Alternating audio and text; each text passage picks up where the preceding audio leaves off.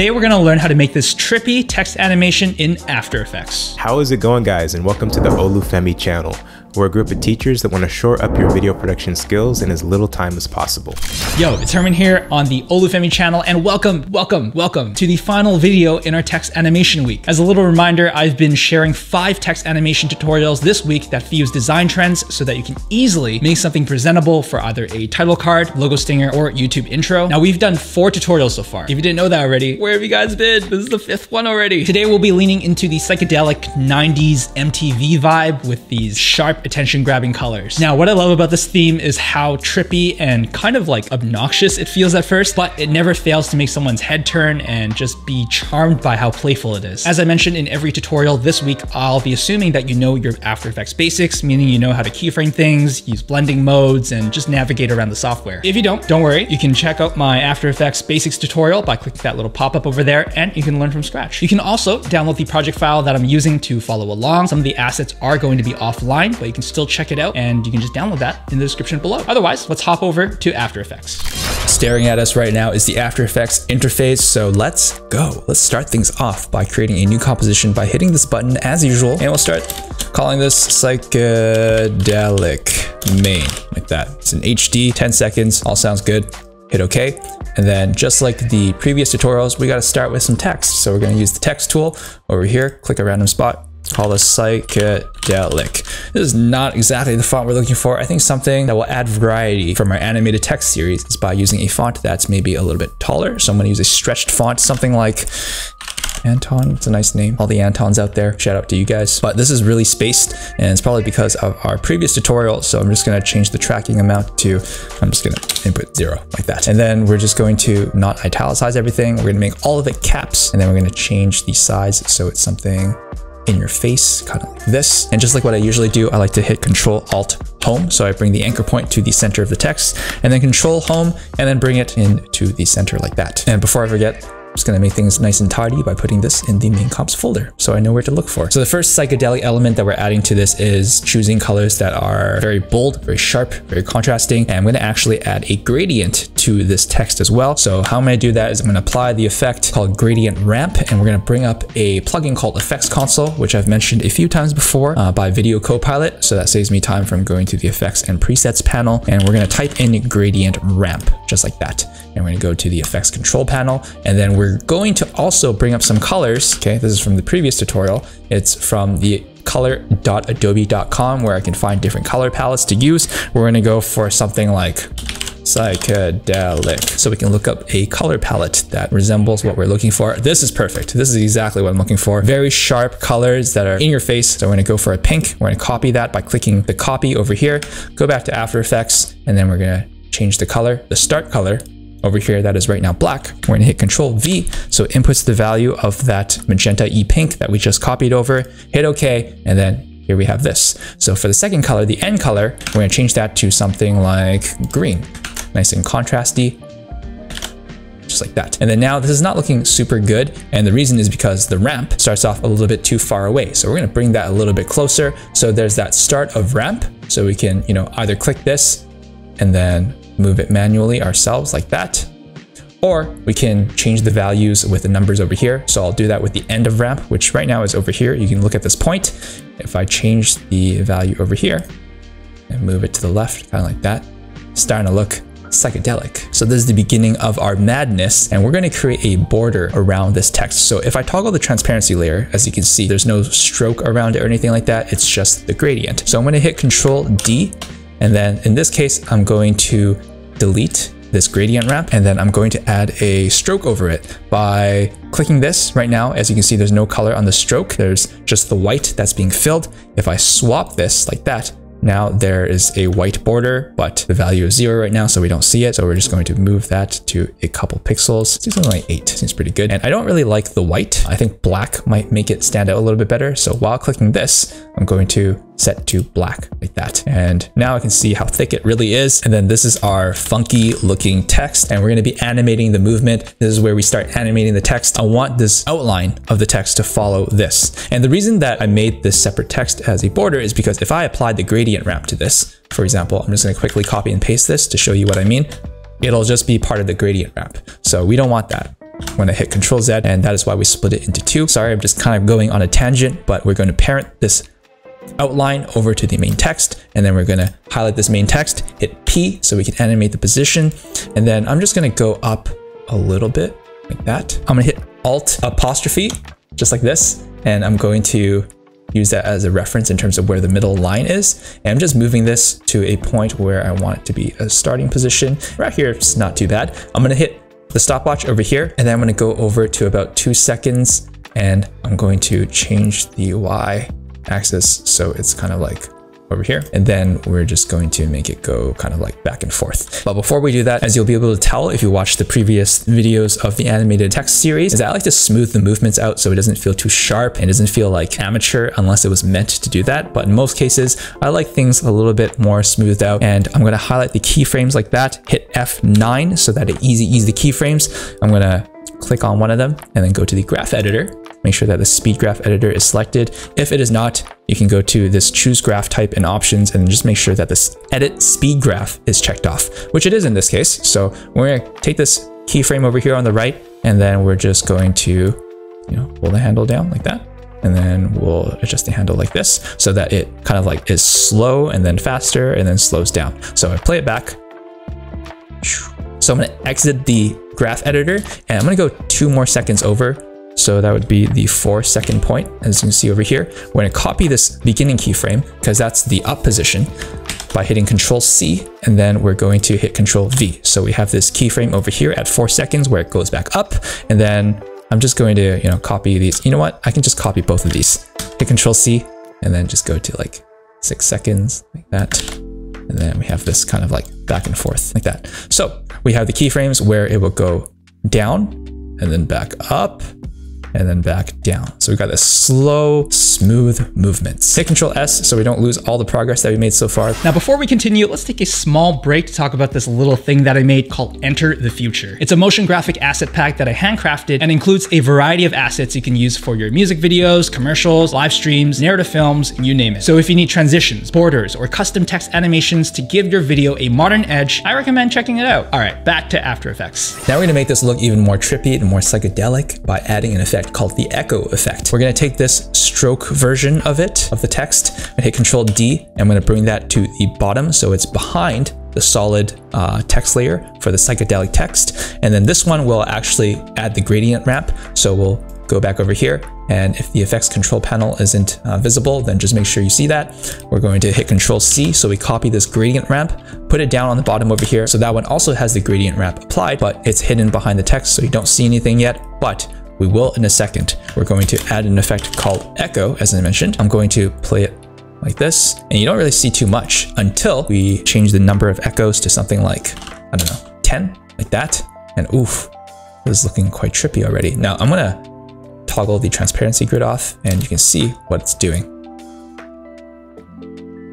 Ooh, fancy. Now, if you want the colors to stay a little more faithful to this gradient, this magenta and this green, then we can change the echo operator to maximum instead. And then it's looking kind of like a solid as opposed to an echoey type of effect. What we can do is change the echo time to something like 0.1. So there's more of a delay. And then if you want it to also have this fading effect, because right now the opacity for all the layers that are echoes are the same right now. So this is when we go to decay, and then we'll change the value to something like that. So it gives that blurry double vision that happens. But this is the skeleton to our psychedelic scene. But we're gonna take this bottom layer, which is the echo one. We're gonna hit Control D, and then we're just gonna move that to the very bottom over here. And we're gonna delete the effects over here. And we're gonna delete the echo effect. And then what I wanna do is I'm going to make this bigger, because this will be kind of like an accent text that'll be a little bit cut off. And I'm just moving the position a little bit as well, kind of like this. And then I'm going to change the stroke width to something a little less obnoxious, like 3, because this is just kind of like to decorate the scene. I'm going to hit 𝐿𝐴 to hide these grids because it's getting a little in the way. And to add that smooth psychedelic feel, we're going to make it wavy by adding a warp effect. So I'm going to highlight that layer. I'm going to bring up the effect called warp like that, and then we have something like this. So all we have to do is go to the warp style, which by default will be arc, but we can go to the drop down menu and go to wave. So we get that wavy feeling. This is what it looks like right now. and it's animating so that it is going up and down, which is not what we want in this case. We want it to be having a different movement so it feels a little more dynamic. So we're going to unparent this. So remember how this was parented over to this main solid layer over here. We're going to highlight this. We're going to unparent it by clicking the drop down menu over here and clicking none. So now it's not going to follow the movement of that. It's going to have its own movement. It's going to be independent. So we're going to hit P. So we bring up the position, and then we're going to hit the stopwatch, and this will be the beginning position. Maybe we can start with like the P over here-ish, and then we'll go to the end, and then we just move it all the way over here. And we're just going to play it back and see how the movement is like. So this is okay. This is not too bad. I might play with the opacity so it's a little less jarring. So I hit T to bring up the opacity. I'm going to change it from 100 to something like 50%. And then this is what we have so far. Give yourself a pat on the back because you've made some psychedelic text, but we're going to add a little more to the scene, and we're going to reuse some techniques that we learned before. So remember the second tutorial that we did focusing on maximalism? We're going to create some text and animate it along a shape path. So in this case, we're going to do a circle. We're going to click the text layer, go to a random spot over here. Just make sure that you're not accidentally editing something, which in this case I did. So it's selecting this one. I think I'm going to actually lock this layer so I make sure I don't accidentally touch it. So I'm going to create a new text over here, and we're going to write something like, psychedelic. You don't see anything right now because it's just a stroke. So I'm going to hit Control A to make sure everything is highlighted. I'm going to bring everything down kind of like that. And then I'm also going to change it so that it's swapped. So it doesn't have a border. It's going to be filled. And I'm going to change the color to something like, I'm not sure. So I'm going to go to the Adobe color palette so I remember what options I have. Now let's go with yellow. We haven't used yellow yet. So we will paste the value over here, click OK, and we got this going on right now. So I'm going to make this a lot smaller, and we're going to basically draw a path for this. So we're going to go to the ellipse tool right over here, and then we're going to draw a circle where we want the text to follow the path of. So in this case, I kind of want it to be like on corner over here, and I can always move this mask kind of like that. So it overlaps a little bit with the text, but it will be hidden underneath. And then we're going to go to the text drop down menu over here on the top, click this arrow, go to path options, and then change the path over to that mask we just drew. So right now it's within the circle, but I kind of want it to be outside of the circle. So if I want to do that, all I have to click is the reverse path. Right now it's off. We go to on like this. To edit the text, we're just going to, double click it so we can highlight it, and then just choose this point, and then we're just going to add more of this psychedelic text. So we're just going to highlight it, copy and paste, copy and paste, copy and paste until it goes all around this circle. So somewhere around here is not bad.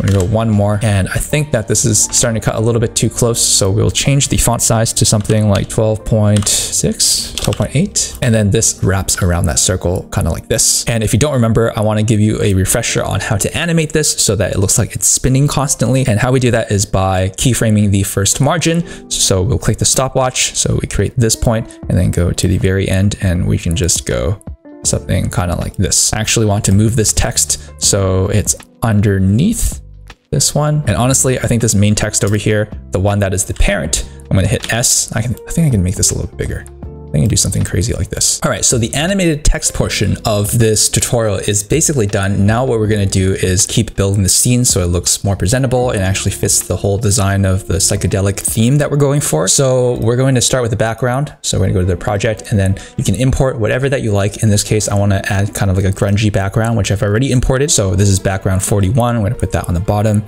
and then we're going to rescale it. And just a reminder that when you download this project template, these files will be offline because you'll have to gather your own assets, but in this case, it will all stay within the project as your reference. This one is pretty good background, actually. I think I can make it a little bit darker, so I'm going to add an effect called curves. Go to the effects control panel, and we're just going to darken it a little bit so it's not too in your face like that. And then now we're going to go back over here. I have this spray drip type of texture that I downloaded also, and we're going to put that on top of this layer over here. So scale it down kind of like that, just to add some like gritty street feel to it. And we're going to change the blending mode to something like color dodge, and that adds a little bit of an accent to it. So this is without, this is with, without, with. And then if you want it to be a little more apparent, then you can always duplicate it so that there are 2 of these drips. And now I want to build this even more by making it a little more fun looking, because I think that's what really gives that whole like 90s MTV vibe. So I have these graphics of some stickers that I got from Envato Elements, and this one's like a heart. I can just place that on top like over here. Oh my gosh, it's huge. Let's hit S, so we bring up the scale and scale that down so it doesn't look like it's about to attack me. And then we're going to hit R, so we bring up the rotation, and we're just going to rotate it a little bit, and then we're just going to move that heart over to this corner over here, and then, you know, just adjust the parameters so it is less in your face and doesn't look like it's going to eat my family. And then we can always play with the blending modes, just like what we did with the spray paint type of texture, by going over here to blending modes, and then maybe something like overlay. Look at that. Now it looks like it's part of that concrete texture. If you want it to be a little more apparent, you can always change it to something like soft light instead. I think I might prefer that, to be honest. And you can play with the scale and adjust it to whatever you think makes the most sense for your theme. So we've got a couple more stickers over here. We got this, you know, lightning bolt one. Let's scale that down, and we can change the color of this later as well. So this one will also change the blend mode to something like soft light, and then we will add this kind of bomb, and then we're going to scale that down. And I think I'm going to use the circle around the bomb over here and kind of adjust it so it looks like it's within the circle. So we can change the rotation of everything and then just have it approximately within that circle. Now, if you feel like there are certain things that are a little bit too in your face, or it's feeling a bit too busy, because although it's supposed to feel quite sharp and eye-catching, it can feel a little bit like too messy. So what I like to do is I'll just kind of like darken the background a little bit. So I'm going to this bottom layer, which is my background layer, going to the effects control panel, and then remember how we have a curves effect layer over there? I'm just going to darken the scene a little more contrast between that and the text. And then once we play this back, this is the animation that we are left with. There you guys have it. That's how you make this text animation that hits a bit of that nostalgia. Let me know in the comments what you end up using this text animation for and what you thought about this text animation week. Now, if you haven't checked out the previous 4 videos, make sure that you do so to expand your tool belt of After Effects knowledge. Also, make sure to subscribe to the Olufemi channel and hit the bell notification so that you don't miss the next video that comes out from the other guys here, like Nick, he's super talented, Dave, Josh, Quinn. We've got a creative gang. Now, if you want to check out what I'm personally up to, my YouTube and my Instagram handles are right there below. Otherwise, have fun creating, and I'll see you guys next time.